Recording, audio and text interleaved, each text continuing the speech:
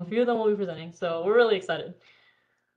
I'm excited for this also. Yeah, Thank you. thank you for coming. No, thank y'all. Okay, so our tech talk is, as I said, on CADing and 3D printing, which are two parts of FTC that we use all the time during our mechanical and building process.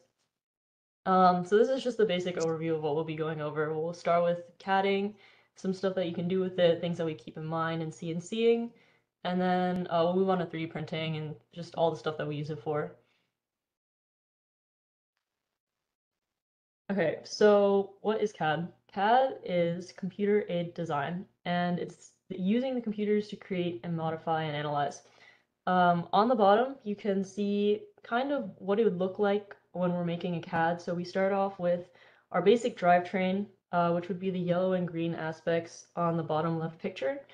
Then we move on to adding more functions with specific gadgets and things like an intake or an outtake. And then at the very end, we have our final product. So 3D printing, or sorry, CAD is very important because it helps us plan our entire build in advance, and it helps us choose specific parts. So as you can see, each of these are actually very specific parts that are manufactured, and so that becomes very helpful later when we're actually trying to put the robot together. And then of course, it's also good just to see what the final product will be like. We can actually render it like that final picture. And so overall, it's really just a useful analytic tool, and it's good for planning. So CAD is important to us, mainly because our team, although we've used it every single year, this is the first year, we have no one that's experienced in CAD. So CAD has really been a learning experience for us. So we actually started off the year by just building simple things, and CAD is great because it's not limited in terms of what it can build and create. So the bottle on the right is actually something that Cindy made over the summer, and the box in the middle is something that Jishnu made, and they were all forms of practice to us so that we could learn about CAD and how versatile it is.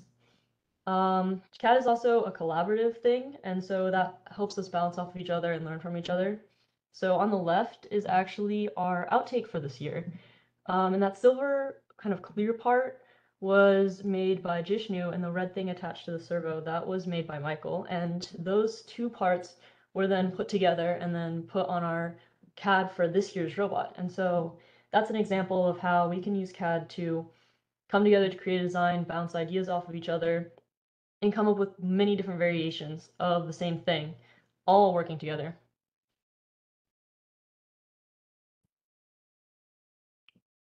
So we use CAD libraries, which are lists provided by manufacturers such as GoBuilda or Rev of all their manufactured parts to scale. So we have the ability to download these libraries and then put them into our build to use to create. So as you can see on the left, we actually have all of those are parts that we pulled from a library. So the parts are very helpful because they're all organized. So as you can see on the picture on the right, that's what you might see if you were looking under the electronics section of the Go Build a CAD library. So not only are these very important for the parts order because it tells us what we need to order from each manufacturer with the number and the name and everything, but it's actually really important when it comes to how the bot may work. So for example, on the bottom, you can see these bevel gears in the picture, and they're attached to a motor and then a rod. Hypothetically, this is a great idea. Yay, we have a working intake. However, if you actually look closer, you can see that the bevel gear is coming in contact with this little connector at the bottom. That would mean that it doesn't work. And so having these scaled CADs really helps us determine if our build is viable, what changes need to be made, and if all the parts would actually properly function in their form.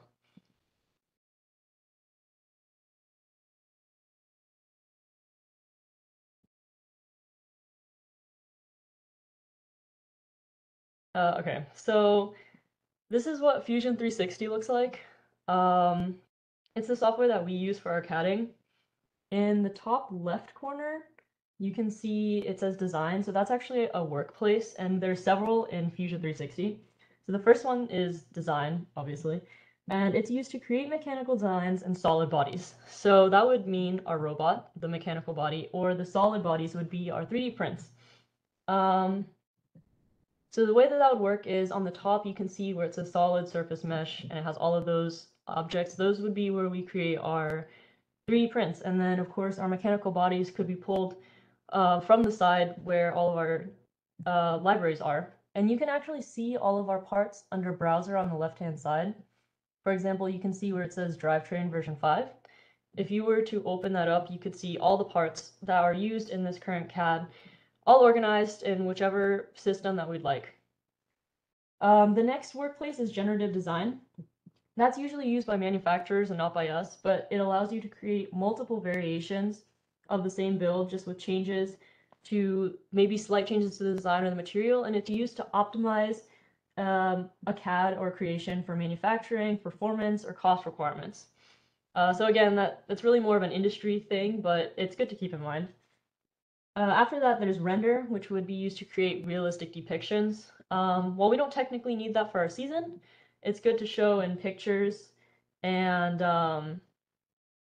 it's good to show in pictures and in workbooks. So, for example, this is unrendered, but the image we showed you earlier was rendered, and so it's just a nice depiction of our robot. After that is animation. Honestly, I don't think we've ever used animation before, but animation is helpful when you have a moving part because it allows you to see how it would function.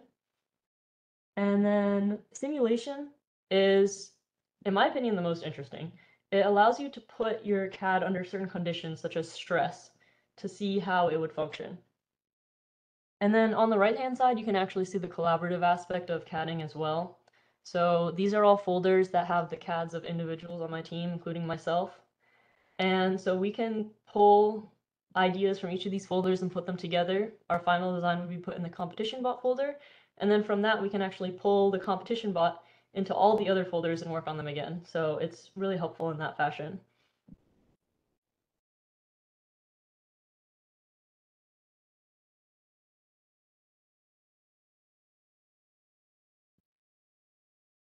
Sophie, did you want me to give you comments at the end or in between? I didn't. Oh, That's whatever something. works best for you. Okay, I'm just gonna let you continue. You're doing a great job. I just didn't Okay. want you to think I wasn't here. So this is an example of CNC. So CNC is computer numerical controls. It's used for larger custom parts such as side plates. As you can see in our Fight Frenzy bot, we use like the side plates are made from wood that we CNC'd. It's used for a variety of material. Such as wood and HDPE. It uses drills called flutes. Things to keep in mind are using clips to prevent movement or bending of the material and pocketing. Back to the Fight Frenzy bot, the side plates, thanks to CNC customization, make it more compact in the game. Because it required maneuvering through a small 13-inch gap. Things to keep in mind. Yeah, the bullet point about the clips correlates with the bottom picture since you can see the little clips in the corner. Pocketing also relates to that bottom picture. Pocketing is removing pieces of material out of a large piece of material and is usually seen in side plates, as you can see in the bottom picture. Some shapes are being carved out. We usually use full holes since our plastic side plates are thinner than wood plates, and pocketing is important to decrease the weight, but should be done carefully as to avoid causing weakness, bending, or instability. Okay, yeah, and then as I said, to use the CNC, we use flutes. So this is an example of what the flutes would look like from the bottom view. So flutes are actually really similar to drill bits. They just have a fancy name. Honestly, I have no idea why. I usually just call them drill bits, but whatever. The blue part on the image, that's what's generally called the section area, which includes the main circular base and then as the teeth as well. And then you can see the radius and the circle around it, which increases a little bit per flute. And the red circle, which is actually really important, and it's called the chip space. Sorry, the chip space. So on a two flutes are typically used on softer materials like aluminum, and this is because they're less rigid due to the spacing of their teeth, which means that they are more likely to break. The The benefits of having two flutes are that they have more chip space, so you can see that red circle is a bit bigger. So what chip space is when you're cutting against the material, obviously little like shards or chips or pieces are going to be coming off whatever you're cutting. And so if they get stuck, then that could cause major issues and even break the flute. So the goal of the chip space is to actually allow the chips to fly off of the build to the corners of the CNC machine. And so having a larger space makes it more likely that the chip will be able to get out of the way. Three flutes are actually pretty similar to two flutes. They're really a transitional flute, if you will, between 2 and 4. They do have a bigger section area, but their chip space is surprisingly pretty similar to that of two flutes. The main advantages of three flute would be the higher rigidity, so less likely to break, and then surface finish, which is really the main appeal of having four flutes.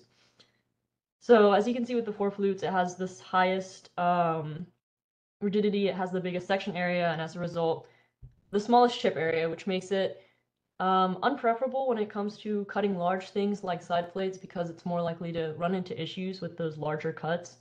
However, it's really, really good for surface finish.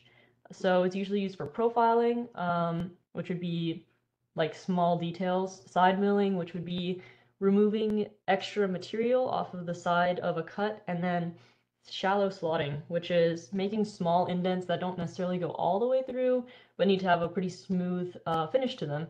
And so choosing your type of flute and accordance to what material you're using, and also what sort of cut you're looking for, is really important to make sure that you have not only a good cut, but you're not breaking any of your flutes.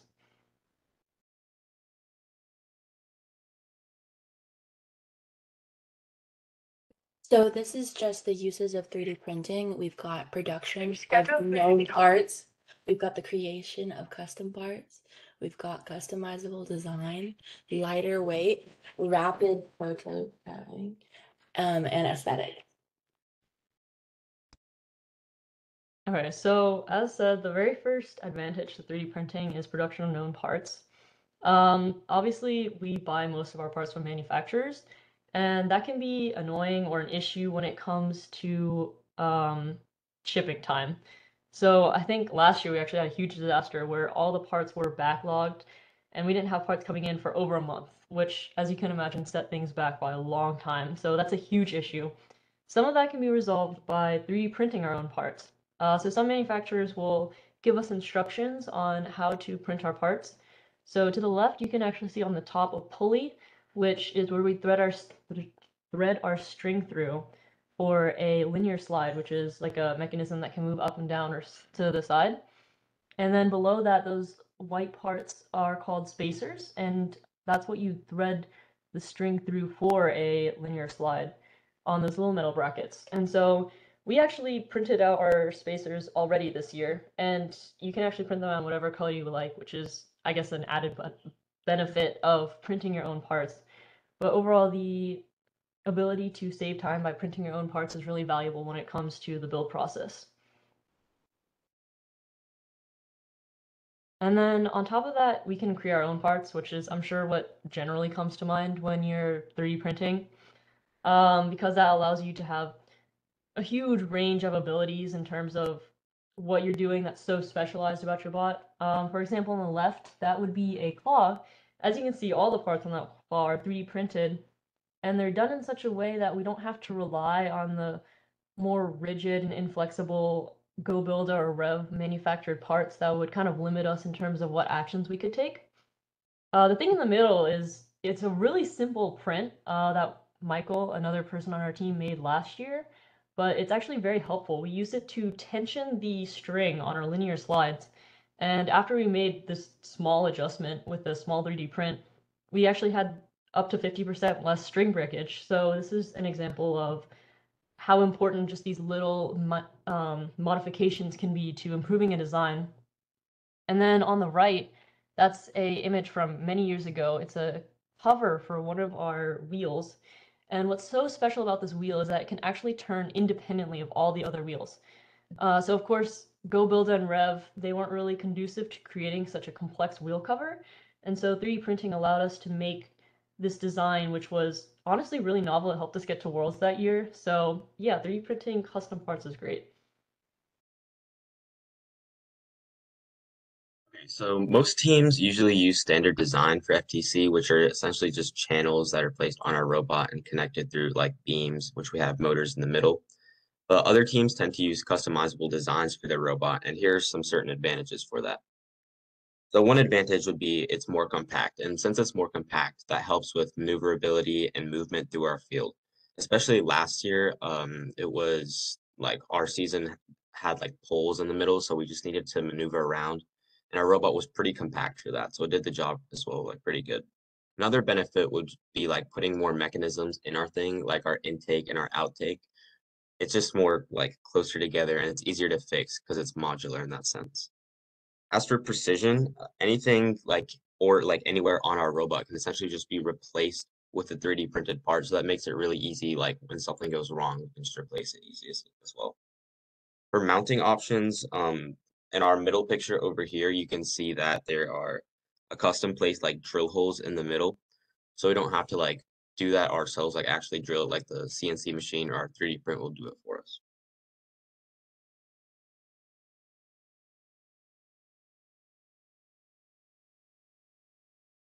Okay, another benefit to 3D printing is the weight. So one big aspect of our robot games is speed, because you want to get between maybe what you want to score and your scoring object as quickly as possible. So here you can see the weights of different materials. Aluminum is pretty common in builds because they're used in the C channels. I know it doesn't say 1.75 millimeters and 1 meter on the aluminum, but I swear that's right. It just didn't fit right.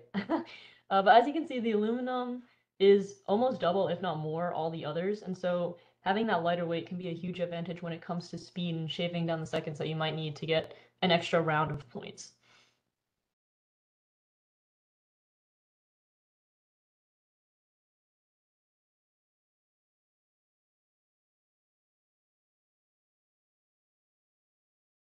Okay, another benefit to 3D printing is rapid prototyping. So as Suwon said a little bit earlier, having a 3D printed part means that you can quickly analyze if that 3D print part doesn't work, what's the issue, and then quickly remake it and then reprint it. So for an example of that, you can see the drivetrain. This is a CAD of Team Infinite Turtles. And this is the robot design from a few years ago, I believe. As you can see, they're constantly changing their design, and due to the fact that they have 3D printed parts, they were able to pretty quickly analyze what issues there were with their current 3D print and then change it. And so that ability to rapidly prototype and come up with improvements was really important.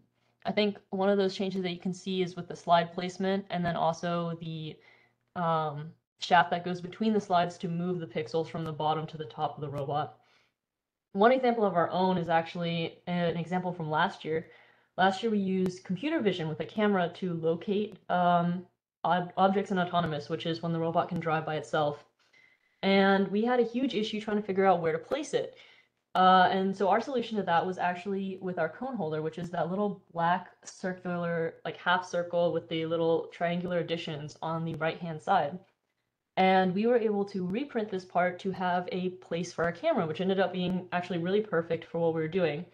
And it's just an example of how we were able to make minute changes to our 3D prints to improve them significantly. And so that rapid prototyping aspect of 3D printing is really essential to our build process.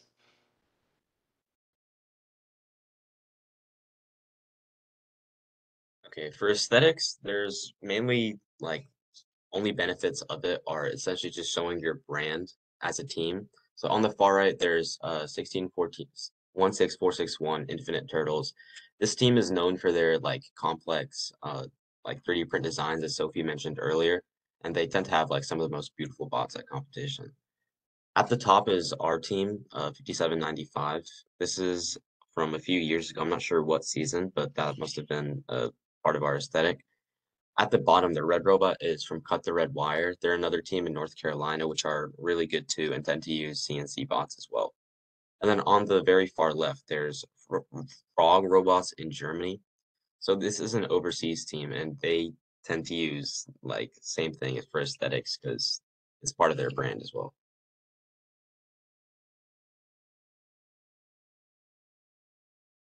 Okay, so obviously nothing is perfect, so there are some cons to 3D printing. Out of these expenses, honestly, once you get it set up, probably the least big issue. 3D printers can be expensive. Obviously, you're not buying a new one every year, so once you have your 3D printer, that issue is fixed. Depending on what type of filament you use, it could get a little more expensive, but using the standard PLA, which you can get off of Amazon, which we do, or a variety of other places, it can be pretty cheap. It's just a cost to be aware of. A more important con of 3D printing is strength. So all the manufactured standard parts that we get from GoBuilda or Rev, as I said before, are typically made out of a metal like aluminum. 3D printing will never live up to the strength of metal. And so in some places that is an issue because obviously our robot's going to be crashing into things, there'll be friction. And so having the strength of a part could be pretty important when it comes to certain mechanisms or protection. So sometimes it's important to consider whether there's a higher advantage having a stronger part over a customized one. Next is the size limit. There's only so big a part that you can build when it comes to 3D printing. It's not usually a huge issue, but CNCing, the alternative, is limited in its capabilities, and so it's important to consider what you're actually capable of printing. And then lastly, 3D printing is difficult to master. It takes some time to learn. It can be expensive to learn. You have to learn about all the fill patterns, the thickness, and all these other settings that may go into 3D printing. And so, like anything else, it takes time to learn, and it may be more difficult for a beginner to do or a team that's just starting out to learn. So these are some of the printer choices that FTC teams commonly use. Personally, we use an Ender 3 series, which has worked really, really well for us. It has good user interface and settings. It has a print bed that, well, hopefully is adjustable, but it's good adhesion. And we're able to make small improvements to the hardware. It is somewhat more expensive, but it can be shared between the teams, and the usability of it overall is helpful. Some other common ones that I've seen are the Prusa and the Bamboo Lab. I know those are pretty popular among other teams. Okay, so choosing a filament is really important when it comes to your 3D print. The most common filament that you'll find is PLA, which is, again, what we use. It is really common. It has pretty standard configuration. It's pretty expensive. Again, we can just get it off of Amazon. And it does have pretty good strength overall. Some downsides to it is it can be kind of brittle. In other words, it's really likely to crack. It's not going to be flexible. And it is not UV resistant, so exposure to UV can lead to it cracking. Luckily, that's not a huge issue for us since we're mostly indoors, but it is something to keep in mind when it comes to storage of parts. PETG is probably the the second most common used, although once we get into the other three, it really is more rare to see teams do this, just because they're more difficult to print, and so they require higher amounts of knowledge to print them. Some advantages to PETG would be its durability and its impact resistance, and especially its layer adhesion, which makes it an overall much stronger print and could be used in much higher friction or tension areas. One issue is that it is hygroscopic, which means it will absorb moisture, which could warp the print. So it's important to keep it in a secure location where that won't be an issue. TPU is probably the most commonly used after that. Out of these, it's probably one of the most difficult to print. However, it does have the really big advantage of being flexible and having abrasion resistance, which, depending on what you want your part to do, could be really, really important. Again, like PETG, it is hygroscopic, so storing it is really important. And then lastly, ABS. ABS is probably the least commonly used for 3D printing in FTC, just because it's more of a industrial, well, maybe not industrial, but it really has different purposes with its electrical insulation and strength. It can be good, but it doesn't have any particular benefits compared to the other three when it comes to FTC. Printing it is something that you should be careful about. It is more complicated, and it can release styrene fumes, and it is more likely to warp, so it is generally much more difficult to work with. Okay, so some things to keep in mind when it comes to 3D printing and some issues that might show up. Overhangs. I'm sure you've worked with overhangs before. Overhangs is essentially the idea that when you're 3D printing, it's going to be in layers. And if you have a layer that deviates significantly from the main structure, it'll have a hard time drying or finding support, which will lead to this kind of weird warping that you'll see on the right-hand side, where the filaments start drooping and they're not as structurally stable and they're not really fitting the form that you assign to them. So a solution to this is creating overhangs, which are a slow, gradual incline to get to the certain height that you want. Of course, sometimes that's not easy to achieve, so another alternative to fixing bad overhangs is printing it from a different direction. So maybe instead of doing it from top to bottom, you print it from bottom to top, because maybe the overhangs in that direction are better.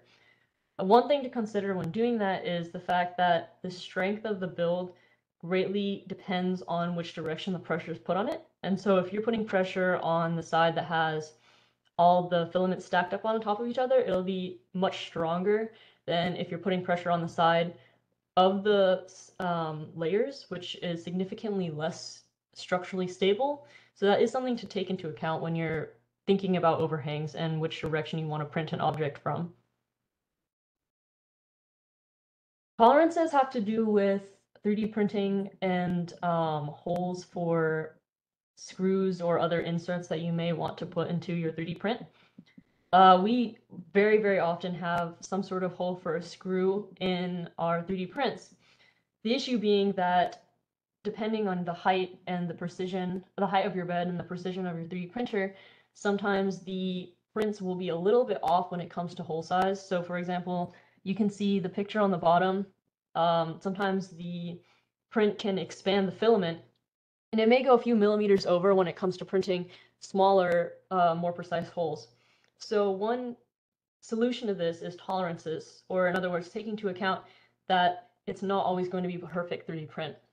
And so usually when we're making holes for a screw or other type of insert, we make them a little bit larger, but maybe by a few millimeters than they need to be, with the assumption in mind that the 3D printer will make it a little bit smaller than we told it to.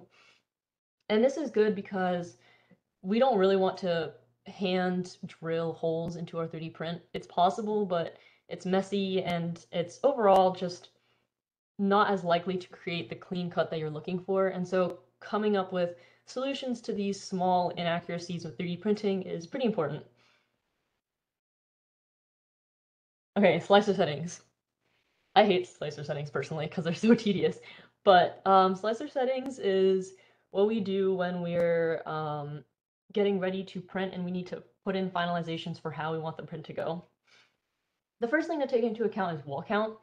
If you see the picture on the right, you can see that there's kind of a thicker border around each hexagon. That would be the wall.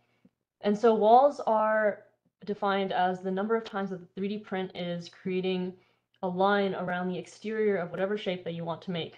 Usually we use 2, just because 1 is a little too weak for our builds, but for parts that require a higher strength, we usually use 3 to 4. Infill is probably the most important of all the settings. Infill is essentially how much you're filling in the inside of solid prints. We usually use 30 to 60% infill, just because having too little infill can reduce the internal support and stability of a part, but having too much is just a waste of material. It does add stiffness, so one thing to consider is your part will be less flexible if you're using an infill. The main 3 types of infill are rectangular, triangular, and hexagonal. Typically, we try to avoid rectangular infill, such as the grid that you can see in the bottom left. They are really, really easy to print, but they're not as strong and they're more likely to collapse. They are the only one that can achieve 100% infill, but again, that is something that you generally want to avoid just because it uses up so much filament. The next one is triangular. Triangular is pretty standard. It's a fast and easy print, as you can see on the bottom right, just because it happens to occur in straight lines. In terms of strength, it is quite good at maintaining stability. And it's very unlikely to deform, but my opinion, the best one to use is hexagonal, which can be seen in the cubic and gyroid at the very top. These are mostly irregular shapes, so they do take a longer time to print, but overall, they're much, much more stable when it comes to creating a strong build. Other things to take into account would be the speed of your printer. While everyone wants to have a fast print, having a printer go too fast can lead to deformities or warping, just because printers do have a cap on how fast they can go.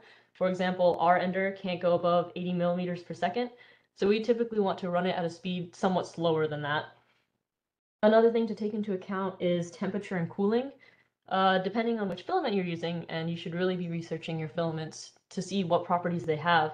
Some filaments cool at a certain rate, which could impact how easy it is to take off the bed, or some of them actually need some sort of temperature or heating aspect to even shape properly.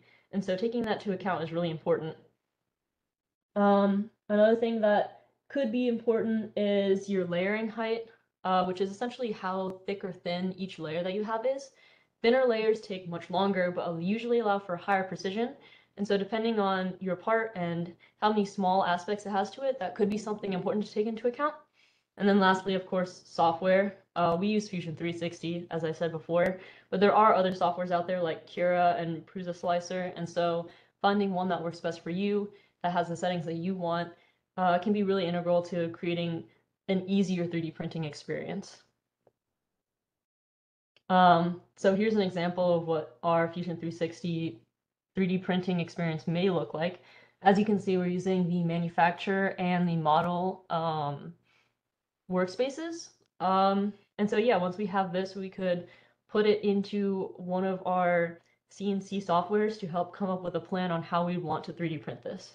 Or, I apologize. Yeah, how we want to 3D print it or CNC this.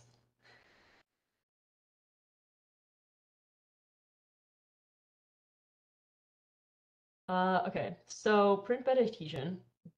So print bed adhesion refers to how well a 3D print is sticking to your bed, which is what the board or level thing that it's being printed on is called.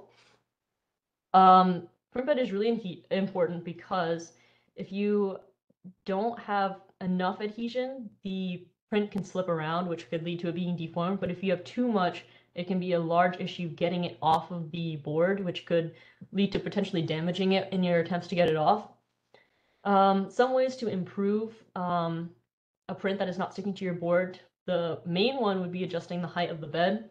But if that doesn't work, it's always good to have backups. So that could include using rubbing alcohol or Windex, using a light layer of glue stick, even though that sounds counterintuitive, using some glue and water, hairspray, or having a raft, which is like this small, in the bottom right corner, it's that blue circle that is going around the 3D print, just because that helps add an extra layer so that the print is more likely to stick to the already placed layer of filament on the bed. Alternatively, if it's sticking too much, again, the best thing to do is to adjust the height. If that doesn't work, you could lightly spray with water. That is something to be careful with depending on how much water your filament can actually absorb.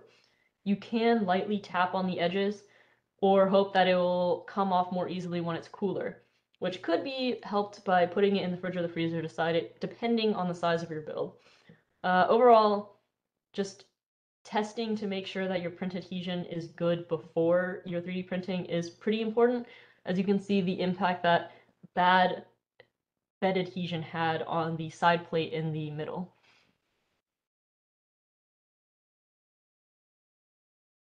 So the process we use to make sure that our nozzle is level with our bed is called bed leveling, and it plays a major role in our print adhesion process.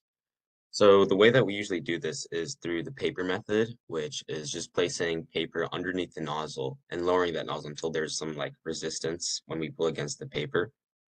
So how we like test that typically are creating calibration cubes and skirts, like 3D print skirts, and monitoring the process to make sure all these prints are successful. And if anything goes wrong, we're actually there to stop it. So on the right are some 3 examples of what happens when your nozzles aren't leveled properly. So on the bottom, it's when it's too low, or to the very left, it's when it's too low, the nozzle's too low. And what can happen is like it can break the like actual bed itself, and then the nozzle can snap off as well. And then for number two, that would be like a perfect nozzle height. And then number three is just when it's kind of like dropping it on it and it's not actually creating enough like force to stick it together. So there's not enough adhesion over there. And on the bottom, there's another example of what that would look like from a side angle.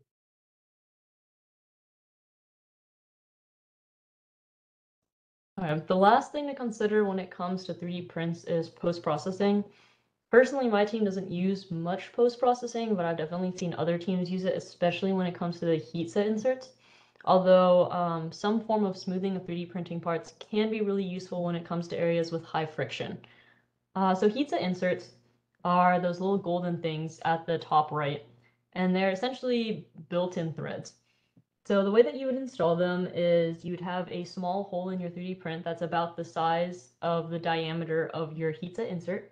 You'd line up your heat set insert in your hole, and then you'd slowly push it in with a soldering iron until it's all the way in. And the benefits of having a heat set insert is that it's much easier to install screws or other mounting options. As said before, sometimes you just drill a hole in or you force a screw in to a hole that's already existing. The issue with that being that the plastic is pretty likely to deform over time, and so the heat set inserts provide a long-term option to safely have a thread. Heat set inserts are particularly good with thermoplastics that can melt just because it goes well with the aspect of the heat set insert melting into the plastic. When it comes to the 3 ways to smooth down a 3D print, there's annealing, vapor smoothing, and epoxy coating. I can't really speak to which of these is better, it really just depends on your preference. But these are all ways that teams help reduce friction on parts that may be in high stress areas. Annealing is usually used to improve firmness, tensile strength, and heat resistance. It's what you're seeing at the top with the labeled PLA, PEGI, abs, etc. One thing to note is that it can somewhat deform the shape and the size of your 3D print, and so taking into account how that may impact your print is important.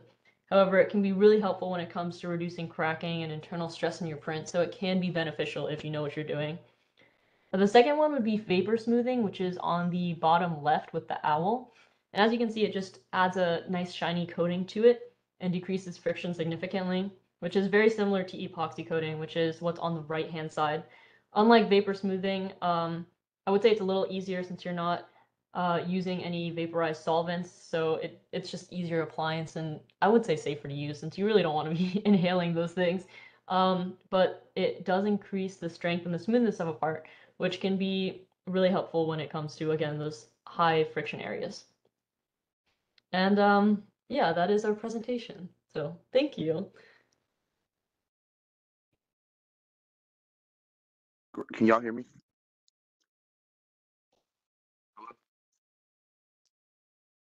Yes, we can hear you. Okay. First off, great presentation. Like,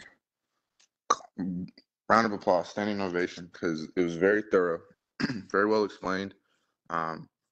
And at the same time, you guys did a great job of breaking down every step. So, especially for people who are, like you said, just getting into or new to this 3D printing world, very good job. I'm gonna let you ask questions, but I want to go back over your presentation just to like address like a few things. If you go back to some of the slides, because I remember some things, but not everything. So like if you go all the way back to the beginning, sorry, I should have probably talked, but y'all are doing a really good job. I didn't want to interrupt. The first thing I remember is the flutes. Okay, so the difference, there's no difference between flutes and drill bits. So like you said on the slide before this, I think, no, on the slide right here, where you like flutes are similar to drill bits. Flutes are just the teeth. A drill bit versus a mill bit, or a drill bit versus an end mill bit or a mill bit is different in the type of flutes that they have, like you were saying, because of the chip extraction. But the teeth themselves, those 2, 3, 4 teeth, like you were describing, those are the flutes. And so, like you explained, everything else is perfect. Differences in the flutes and what they do. But for, I guess, syntax correction, flutes are just the teeth. Like they don't actually have anything to do with the bit itself. Mill bits have, I think it's like a flat bottom, and drill bits have a pointed bottom so that they can bite into the material, and then the flutes will cut and extract. Or that's a drill bit, and then a mill bit might be flat or rounded so that it can be run across the surface easier. But everything else on the flutes was great. If you go forward on your slide, CNC. Okay, go back to the CNC slide real quick. Yeah, everything was good on this slide too. Keep going. Keep going. Keep going. Oh, and then okay, so the next thing was I would reorder the slides that you did for your bed leveling and bed adhesion. I would come, yeah, so like I would put the bed leveling and adhesion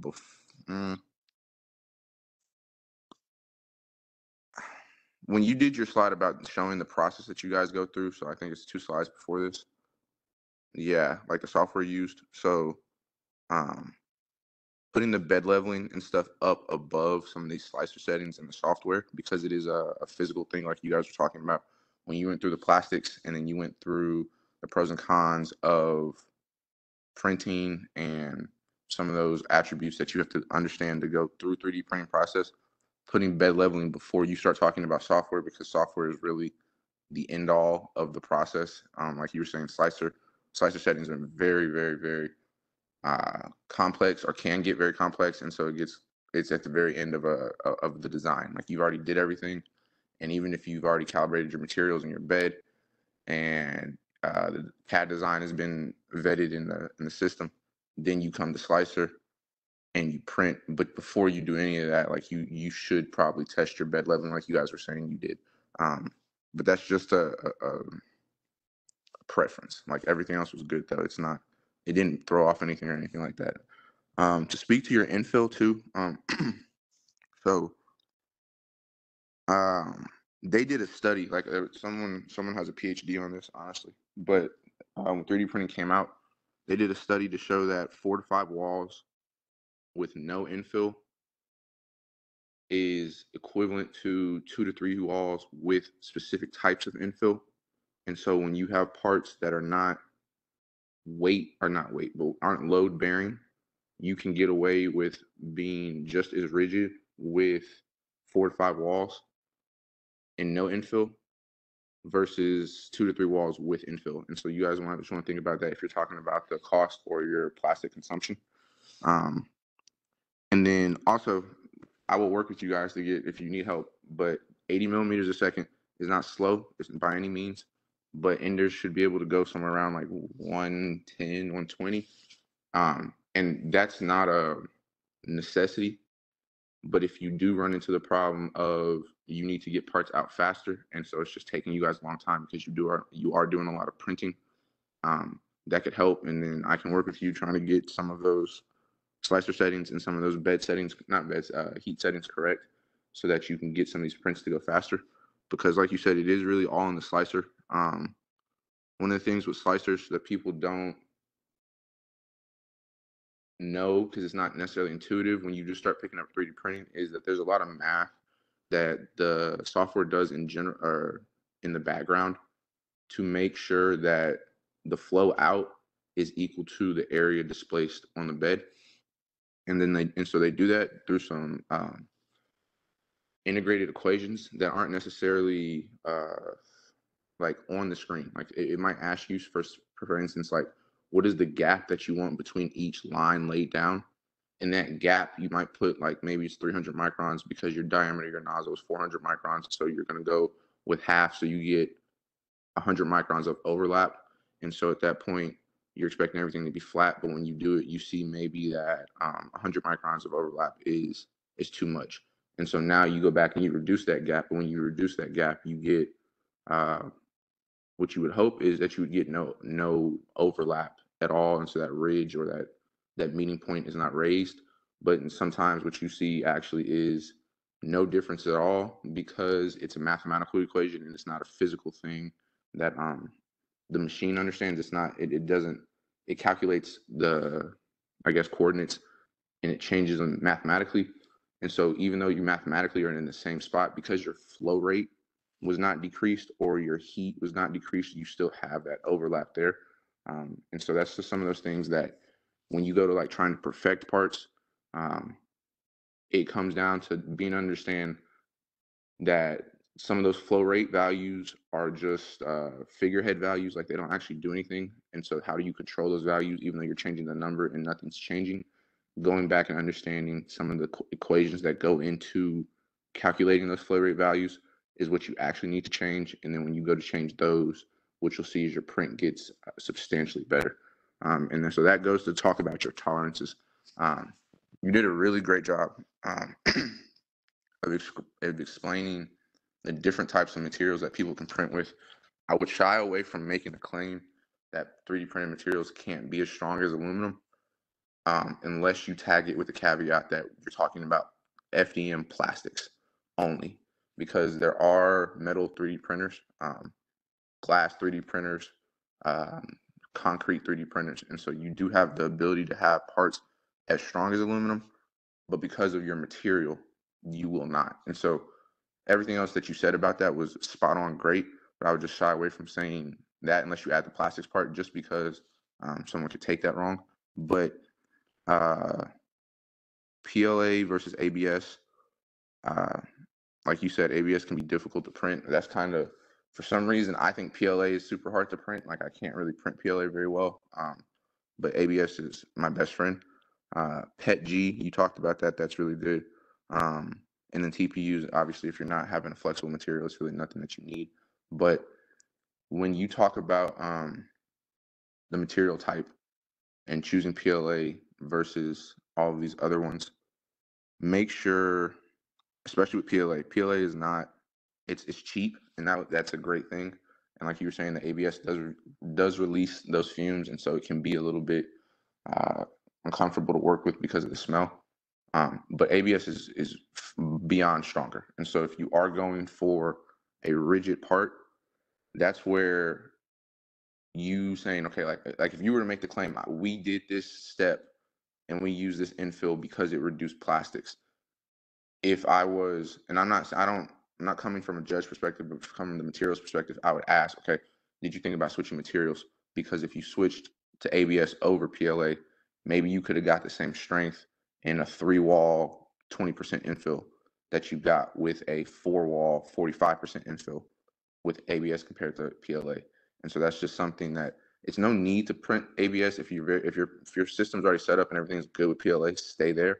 But if you do run into problems where you're increasing the infill, you're increasing the wall thicknesses, and you're still not seeing the things that you want, think about trying to switch to plastics, just because ABS's structure is much bigger and much stronger once it returns back to that solid form than PLA. And you're talking about like hundreds of pounds difference in some of the load bearing qualities that ABS can achieve.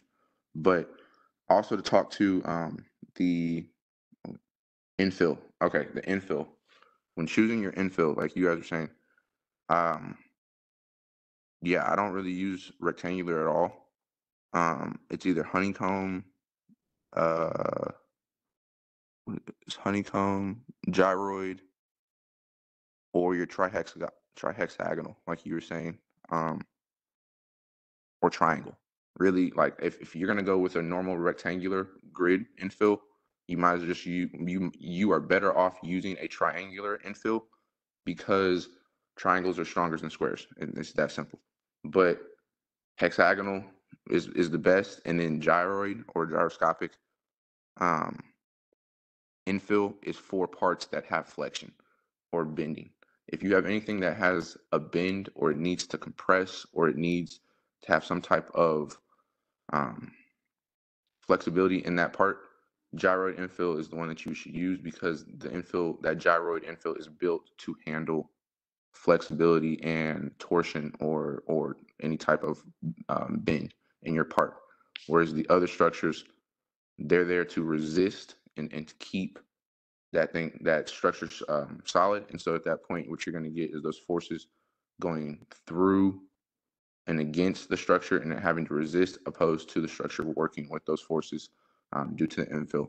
But this slide was really good because not a lot of people know about the infill differences. And so speaking on that is like, it's paramount, really. Like you really got to explain this to people, especially when you go to talk about your design, because when you have a design that wins with the same part as someone else's, it might have lasted longer, it might have outperformed it for no other reason than you had a better infill, which is equivalent to just like a material's density or material properties. Like if you think about it from like a chemical perspective, if you could compare it to the differences in like water versus ice, like one is solid, one is liquid, yes, but that difference and those differences in properties can be achieved the same way in 3D printing with you changing the infill. And so that was really good that you guys mentioned that. To go back to your slide about the overhangs and the direction that you print, what you would want to say, everything you said was right. But everything you said was right. And how I would say what you said more concisely was, when you print anything, all right, let me say this better. Anything that you print, the weakest axis that you printed in will be, no, the weakest direction of your part will be the axis that you printed your part in. So any part that's printed from the bottom up, it'll be weakest in that Z-axis every single time. And so you guys talked about orienting your parts to fix some of the overhangs. And so just be aware that if you do flip it or you turn it on its side, now you have a new face or bottom plane that your part is on. And so now the Z-axis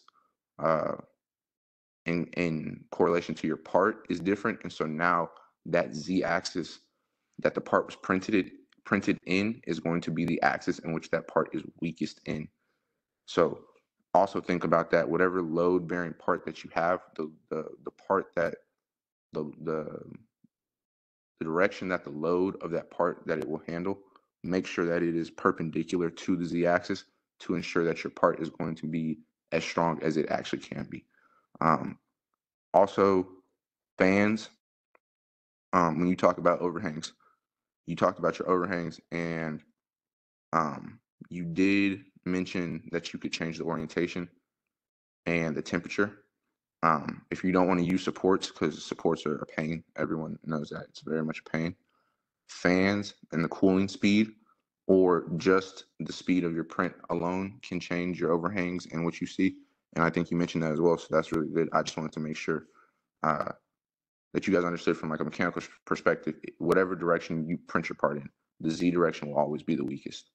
And then going back to tolerances, that was another thing. Okay, so everything that you talked about with 3D printing was spot on. Like I said, you have a beautiful presentation. The tolerances of 3D printing are very problematic. So, and it's so problematic that some engineers will shy away from trying to incorporate 3D printed parts into the final design, because when you go get this part designed, like you guys said, I think you said Michael made that string tensioner, and his string tensioner was a very simple part on paper or in the CAD modeling process. And so it truly could be a part that you guys take and go give to a McMaster or some type of big, not McMaster, but a big machining shop, and they'll make this part out of sheet metal, and they can give you guys 1,000 of them, and they can replicate it very easily. But when you go to do tolerances, the significance in tolerances, like you have here specifically, is that when you design a part in CAD, it's dimensioned in 3D space, mathematically, geometrically, however you want to say it. When you go to 3D print it, everything stays the same until you slice. When you slice, that slicer takes the geometric shape or layout or whatever you want to say of your part, and it cuts it into triangles. That's just what it is. And so that's the slicing part. It slices the whole thing into triangles. That's a bunch of math that's not really necessary, but triangles are the easiest thing for it to do it in. And those triangles, like you have in the circumscribed circle here, triangles are not curved, and so you get this space that is usually left out. Tolerances with 3D printing, when you go to switch from a 3D printed model to anything that's machined, that's where a lot of engineers are like, it's very difficult to get the tolerances for your machine precise enough for you to be able to accurately repeat that design, I guess. And so that was something that you guys talked about. And the tolerances are, like you said, usually bigger than what you actually designed. And that has to do only with your layer height and your initial starting. So the initial starting layer height, your layer height for the rest of the print, and then how much filament diameter you're putting out. So if you have a 400 micron nozzle, you're usually printing in around 400 microns. But like as you switch that plastic, it's going to go out further than 400 microns. And so accounting for that difference is where you lose all ability to control your tolerances. And so the rule of thumb that we worked with is whatever you design it, especially when you have holes for heat set inserts, anything that's going to be combined with another part, like you guys showed the design that you had all the things from the library put into place, any type of connected design like that, all of your connecting parts that need to be lined up or whatever, always design them half the diameter of your nozzle under. Yeah. So if you have a hole that's 3 millimeters diameter, so that you can put a M2.5 bolt through it, you want to design that part at not 3, but 2.8 millimeters in diameter. So that way that when it does print, it will be a 3 millimeter hole. And then say you did that and you didn't get the correct translation from 3 to 2, or 2.8 to 3, it was like 2.8 to 3.2, then you need to just go back and just try and go that way. But that's some of the ways that you can like look at trying to tighten up those tolerances, because the whole point of 3D printing is to be able to produce a part that has never been made, but then you do want to create that part and either sell it or use it for real in a industry or system of machine. And so it's going to have to be machined, because machining is a faster way of producing things right now. And so that is where you get this, like, how to translate it over to that. Everything else though that you talked about with tolerances, great job. And then go forward a few more slides just to make sure I got everything. Bed adhesion, yep.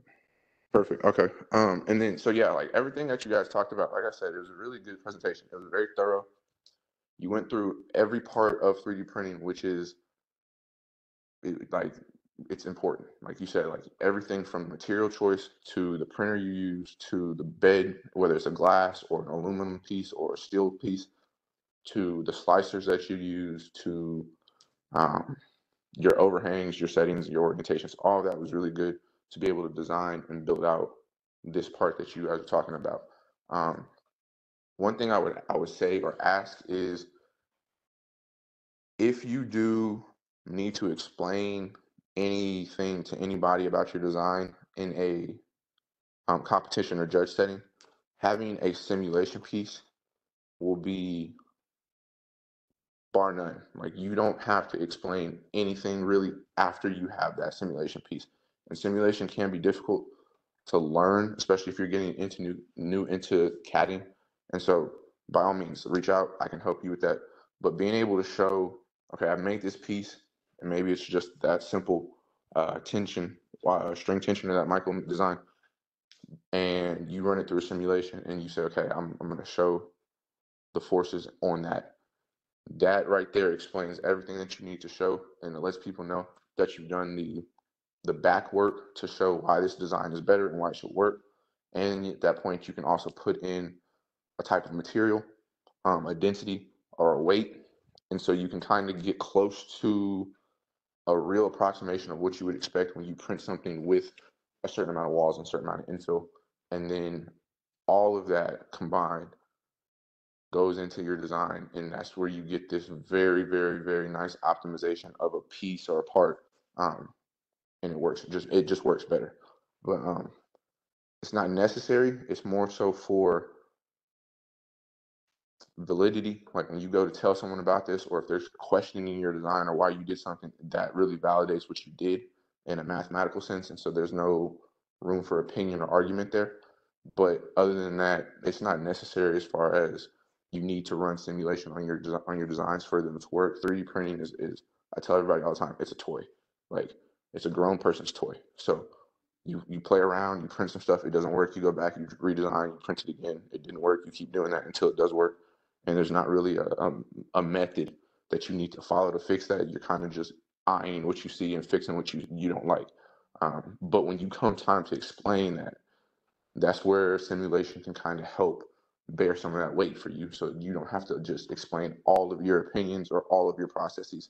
You can just go say, look, we ran simulation, this is what we saw. So this is what we did because of what we saw. But everything else was really good. Like all of you guys are really impressed with the presentation and like the direction that y'all are going in. But if y'all have any questions for me, I'm gonna let that be. I'm gonna open that up to you guys. But again, really great job. And if you need anything, let me know.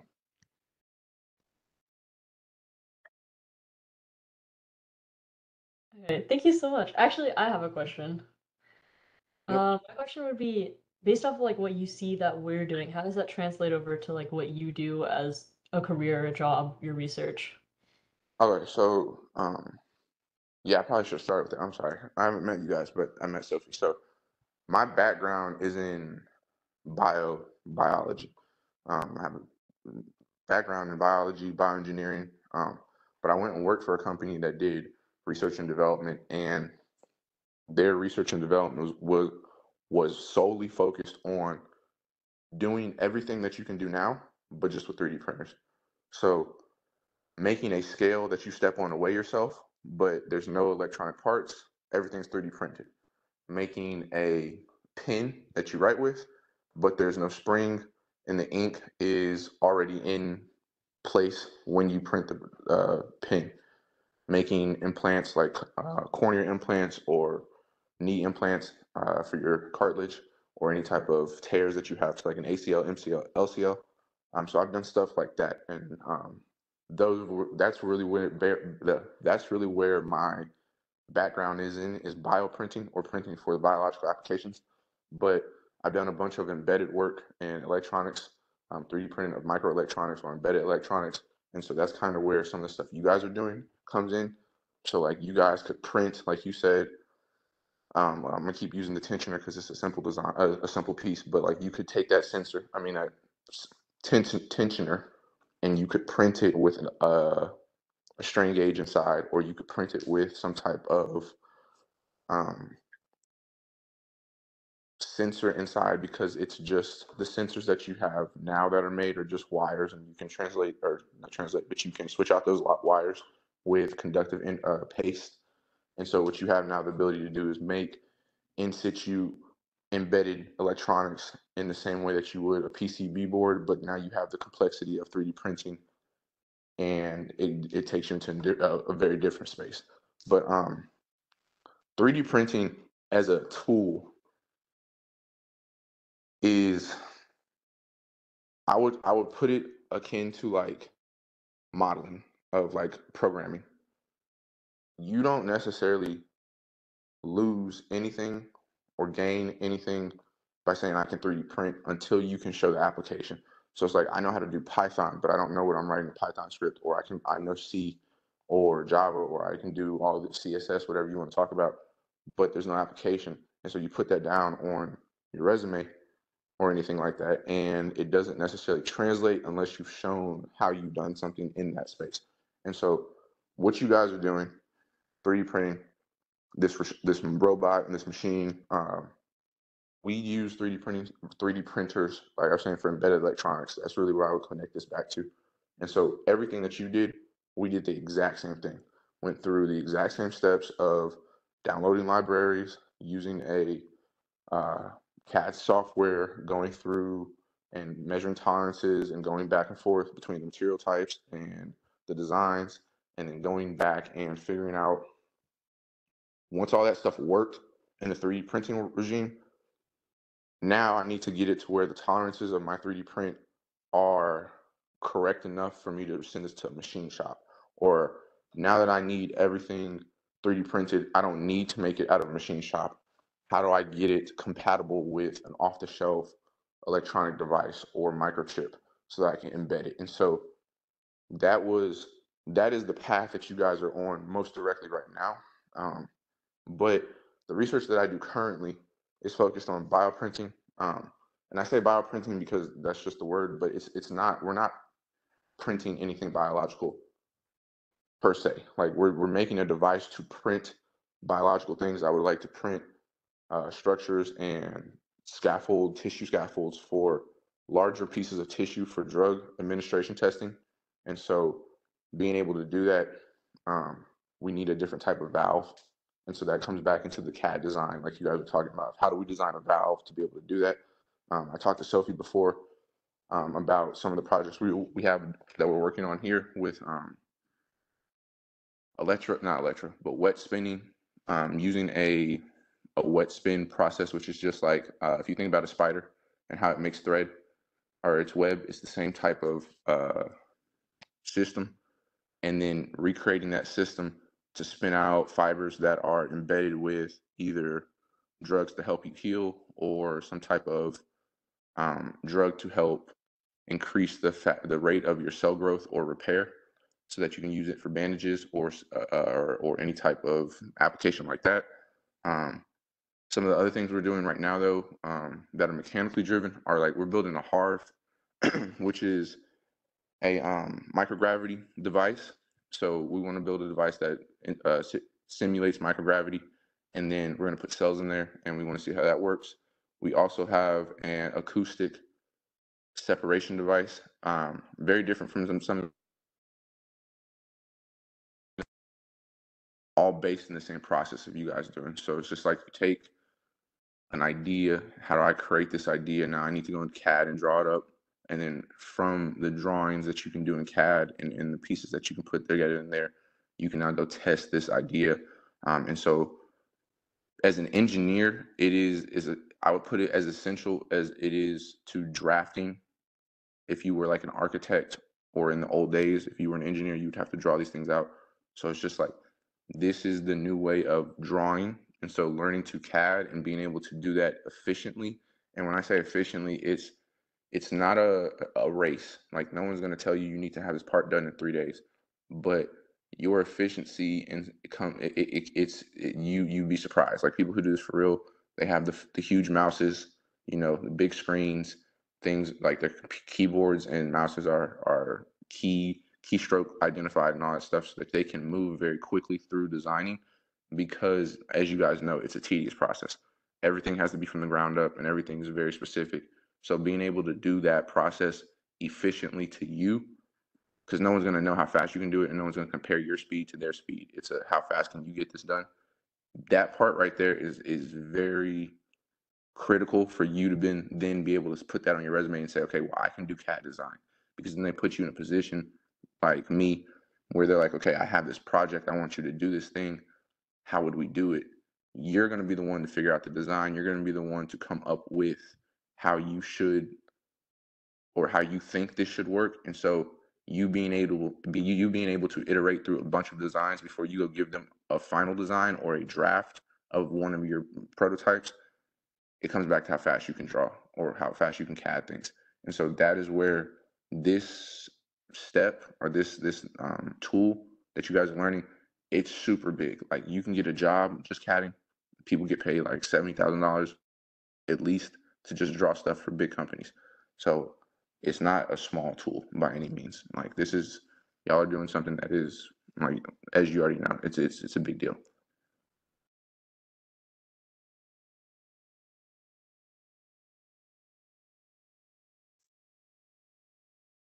All right, I guess, does anyone else have like any questions about 3D printing, or maybe like how it ties into what Evan does? I have one question.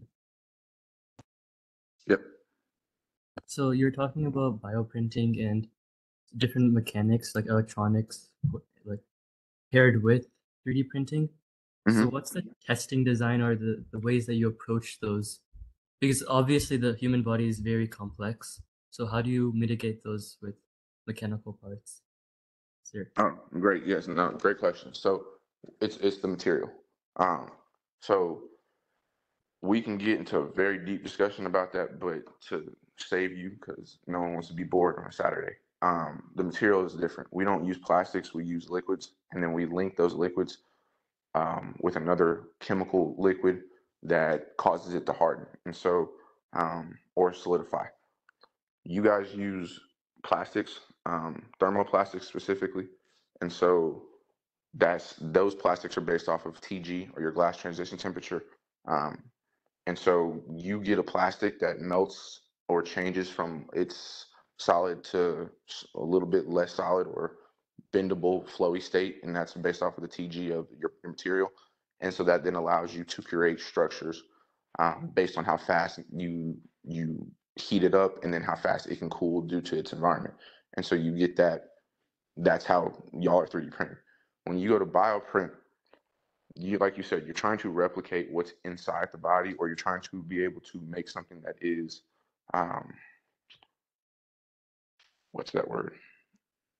It's not toxic. It doesn't. It's compatible with the body, and so you're using liquids that are already. I don't call them biodegradable, biocompatible. Alginates, PEG, hydrogels. I'm using ionic liquids, but the main thing, especially even with electronics that go into the body, they just need to be encapsulated or covered by something, so that you don't have metal that is degradable in the body degrading, and then your sensor breaking off, or your sensor failing and start functioning. Most of our bioprints that we do come in the shape of very amorphous objects. Like, they look a lot less structured than what you guys are doing, because we want the cells or whatever thing we're putting inside to then form that structure. Or we're just using 3D printing to make a scaffold, and then we're going to put cells on top of it, and the cells will make the shape that they naturally make by design. And so mitigating any type of toxicity, or making sure things are biocompatible, things don't biodegrade if we don't want them, or if they do need to biodegrade, making them biodegradable. All of that is in our material design, not design, material selection. And then from that, the same process comes out of CAD. We'll go in, we'll draw the same exact structure you guys go draw. We'll come in, we'll do the same type of iterative steps. We might make it with plastic first to see how it looks. But then when we go to print it, we're not using a FDM head, which is your standard aluminum or brass nozzle, not aluminum, but brass nozzle that's attached to a heater block of some sort, and then filament is being fed into that heating, changing into its flowy plastic state or flowy fluid state, and then it rehardens immediately onto the bed. We're going in and we're using a syringe pump usually, or some type of pneumatic driven extrusion method. And so now you're pushing out fluids that are liquid, and as you guys know, liquids don't really hold shape unless they're in a container. And so you have to control how fast that liquid stays a liquid and becomes a solidified, either solid or gel is really what it comes down to. Usually they're usually gels. And so that process is different. Going back and the slicing, that is a very different process from your parts than from our parts. The slicing is huge, because the materials are very, very different. But that would be like I said, the biggest difference. I see. Thank you so much for the input. And also, you were talking about all these different types, how like our robotics 3D printing is very different from the industrial grade way of manufacturing. So what are different types of technologies that you use? Or like when you're talking about 3D printing itself and the slicing or modeling in CAD, what type of technologies do you use in that sense? Yeah, no, great question. Let me think about slicer real quick for sure. So off top, what I will tell you is we use lasers. Um, Lasers are really cheap. Like, some people don't know how cheap powerful lasers are, but you can get some very powerful lasers that the FAA does not like. You can get some very powerful lasers that shoot through balloons and off of Amazon for like $15, $20. But when you incorporate those lasers into the same process that a CNC machine does or an FDM machine does, which is that that Cartesian XYZ graphing of a shape that is broken into triangles, you get the same results. But with lasers, what you have the ability to do now is either mold, or not mold, but weld, kind of weld with air quotes, parts together, or you can even use it like a CNC and you can cut things out. But your precision is the size of your laser beam. And so that is a little bit more science trying to figure that out, like spot size and power density and all that stuff. But we used lasers to achieve micron-sized features that you normally could not achieve in like the normal or conventional 3D printing or CNC way.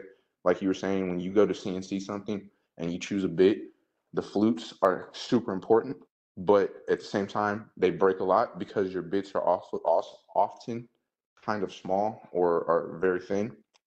And so what you have is a tolerance problem of how much that bit can take and the speed it can go at with the part that you're trying to create. And so how we got around some of that was using lasers.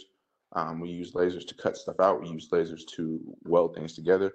We use lasers to really, those two things are the main things. But you can use lasers to etch a surface if you need to make it chemically resistant or chemically functional. You can use a laser to functionalize that sometimes. With other things, like we use plasma etching. But the main difference when you go from like 3D printing as a like I said, it's a toy, like they're toys. But when you go from that to industrial 3D printing, because you can go get a job and be a 6-figure engineer 3D printing at the right company, that process of slicing and of CAD is very different. You can build a 3D printer that is more high tech, has more tools, its precision is better. It might be able to move faster than the Ender that you guys have, but it functionally works the exact same. And so then how do you get that optimized quality or that optimized part is in the slicing and in the design of your part. And so simple things like how I said, it's like most overhangs are known to be a problem above 45 degrees is what they tell you in the community. They say, okay, anything that's over 45 degrees overhang is going to have that drooping and stringing effect that you have a problem with. Then you go back and say, okay, well, I need to print something that's at 72 degrees. Well, 72 degrees is not going to be such a problem if you change the orientation, but it's like, what if it is 45, not 45, but 55 degrees or 63 degrees? And so now your overhang is kind of going to be, it's in the middle no matter what direction you flip the part in, and you're going to still have that stringing. And so how do you fix that? And what we found is like you can go back and change, it's like there's a parameter on the slicer that allows you to control the gap distance that your part is sliced into. And so what I mean when I say it is like if you have a circle and it slices it into, or a square, let's say a square. If you have a square and you slice it into triangles, the amount of distance between points you can change from, like, let's just say it's 1 micron up to 12 microns or 100 microns. And so like if I change that distance from 100 microns down to 1 micron, now what you're telling the system is any point that's within 1 micron of each other is the same point, opposed to any point that's 100 microns within each other is the same point. And so what you can get then is a little bit more precision. But when you do that, what you end up with is a lot more triangles. It slows your computer down a lot for sure, depending on your part complexity. But when you go print now, because you know that every point is only different if it's over 1 micron further away from the next point. And so your triangles are actually as compact as you can. And that goes back into like things like packing density and structures of material science that we don't even talk about. But understanding that and then going back in and saying, okay, so because my part is now sliced into, let's just say 1,000 triangles opposed to 400 triangles, the flow rate that needs to be achieved over this plane of whatever slice you're talking about needs to be changed, because and then you can go to a bunch of reasons. Like you're gonna have your unsmooth surface because you might be putting too much out. As you print, you run into the problem of what do they call that?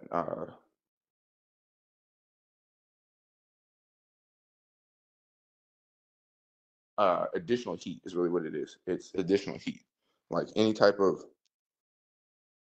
heat. So like additional heat being this: if your bed is 100 degrees, or not 100, you're printing PLA, so your bed is probably like 60 degrees. Um, as you print on that bed, it's going to feel 60 degrees constantly. As you move up, it's going to feel less of that 60 degrees, obviously. So as you get into, like, let's just say the middle regime of your print, you're not necessarily holding that print at 60 degrees constant. So as that print is getting made now, you went from 1,000 triangles down to 400, or in the reverse, you went from 400 up to 1,000. Now you're having more residual heat in that area. And so now your plastic's not going to get out of that TG area as fast. And so what you're going to have is a softer plastic. And so as you lay that next layer, it's not fully formed. And so now it's going to affect the layer above it. But at the same time, that layer above it is not feeling the same heat that the layer below it felt when it was being printed. And so now it's going to be deformed in some way. And so going back and like trying to optimize those things and going through the slicer settings and understanding how the slicer settings are calculated. And that's what I was saying. Like, I can work with you guys on that. That's not something that is, it's not difficult. They're algebraic, very simple differential equations. You're not talking about hard calculus or anything like that. It's very much so AX equals Y type of thing. But that is where you go from 3D printing being a toy to 3D printing being a tool and being able to use that tool in some sort of industry. That was like, that's the long way of saying, like, it's all in that slicer. And like there are different slicers that you can use, open source and not open source, to help you achieve some of those things.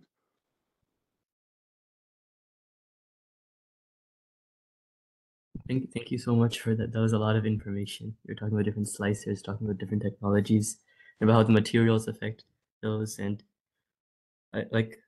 it amazes me how deep you can go into like the microns, and you can change just little tiny distances to achieve a whole different result in the whole result, as like if you're for the parts that you're trying to make. So another question that I had was about, so you're talking about bioprinting and different like prosthetics or implants that you would do. So for a knee implant, how long does it usually take, like the time span from the start of the design to the ending finalized, oh, this is the implant type thing? So great question. That it depends on what you're trying to actually achieve. So if you're making an implant, in so okay, so let's back up, because everyone, when you tell somebody who, and it's not a, this is not, it's not known because we have not done this. I don't want you to think it's not known. It's like you don't know this. Like, no one in the world, let me not say it like that. Very few people in the world have actually shown successfully how you can translate this bioprinted thing into a instant implantable device. It's a very like hazy, murky little environment. And so very few people who do research are very strong proponents of, we can bioprint something that implants directly into the body. When you print anything that's bioprinted, what you're doing is making a map, basically, to help the cells understand what they need to do better. They know what they need to do by design through the DNA and everything that they have, but when you put them in a path that is already made for that design that they already know that they need to do, it helps. It sometimes can help them, but at the same time, it can also just reinforce some of the things that they need to just grow. And so you get them just being in a happier place. I would explain it like, no one wants to go to school outside, sitting in a field that's 30 degrees where it's raining and it's cold. Yeah, you might learn something, but because the environment what you're learning is not happy, you're not going to learn a lot. But if I put you in the middle of, a cozy room with a bunch of food and a cool chair, and now you're sitting there comfortable, yeah, you might fall asleep, but at the same time, you're probably going to want to pay attention a little bit more because you're not worried about freezing. And so that's kind of where bioprinting that's what the analogy for bioprinting is that we just want to take the cells off of plastic, put them in a more conducive environment for them to grow, and then that should help either speed up the growth or make them grow in a better way than they did if they weren't in the body naturally. But that process of printing something, putting cells in, we don't ever usually go past 30 days. And that's not because the cells die or anything like that. Sometimes they do. Sometimes it is a viability thing. But after 30 days, what you're looking at then is maintenance. You're not looking at the production. If you're trying to produce a structure to implant, that's within the first 30 days. And so you would make something and you would implant the cells. That might be day 1 or day 0 is usually how we say that. So day 0 is we've made the device. Let's just say if we go back to Michael's tensioner, if Michael's tensioner is something that we're going to put in the body, we made that day 0. We embedded the cells at the same time that we printed that. Day 0 now, from 0 to day 4 or 0 to day 7, depending on what cells you have, that's kind of that critical incubation period of, are your cells going to live? If they make it out of that little period, now you're in a different regime. You're trying to go from they lived to now, how do we keep them alive? And then from either day 4 or day 7, you're going up to either day 10 or day 14.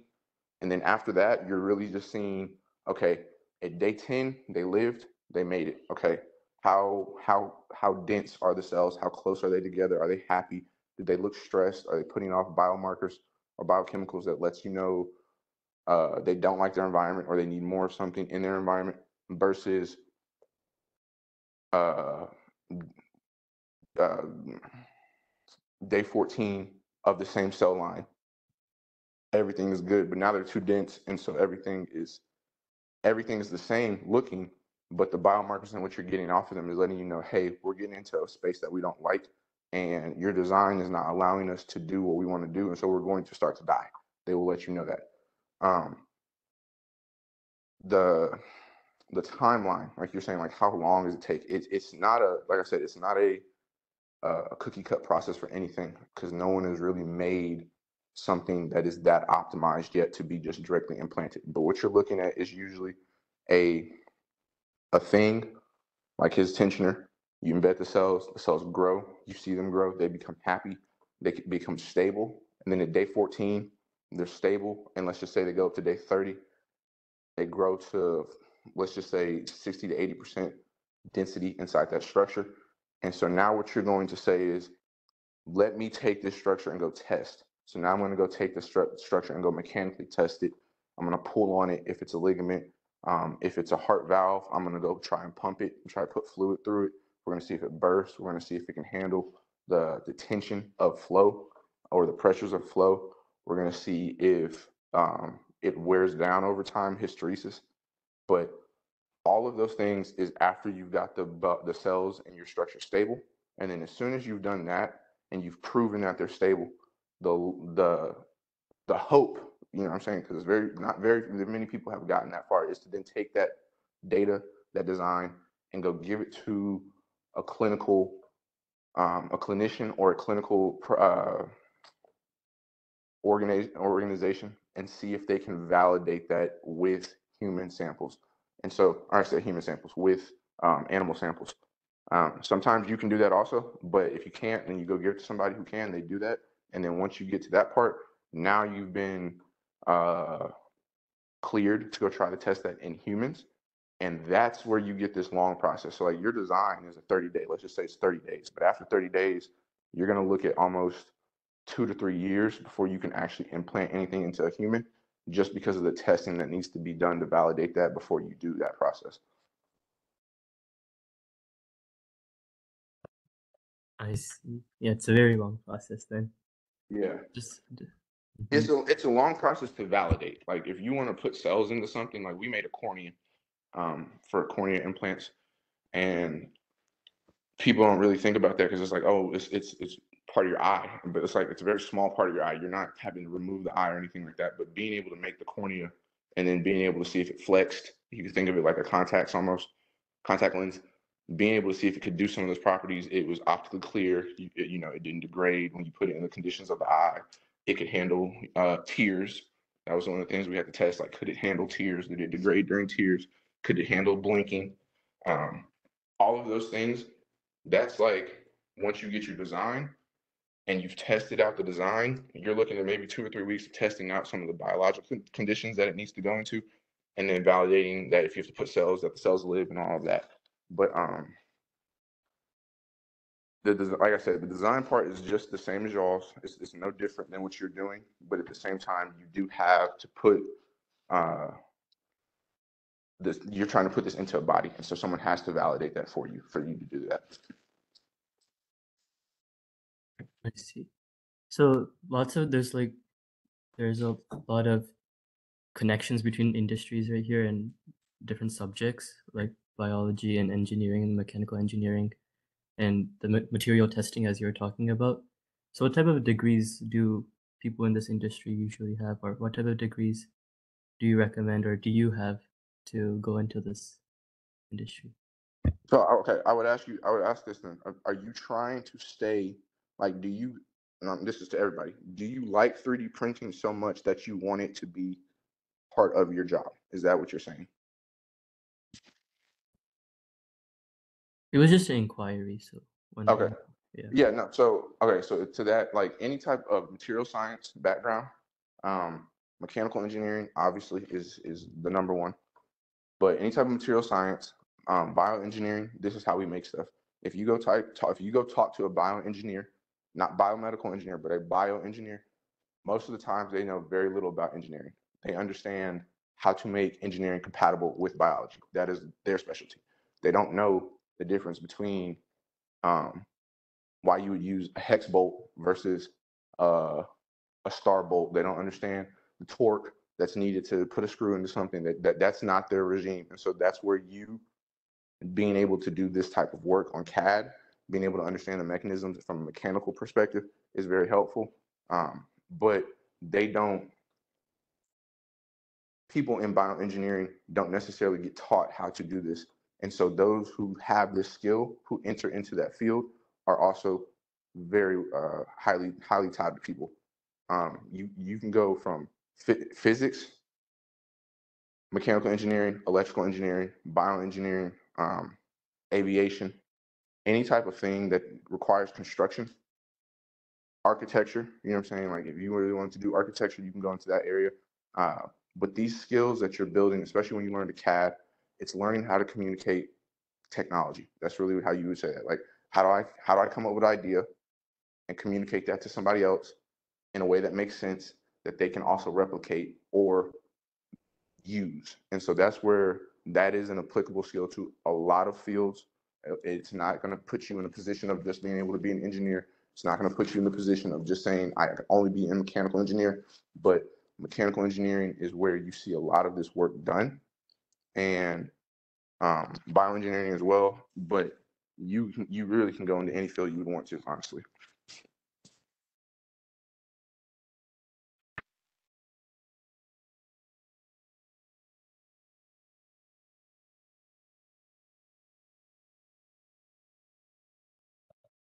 I guess, are there any other questions from anyone?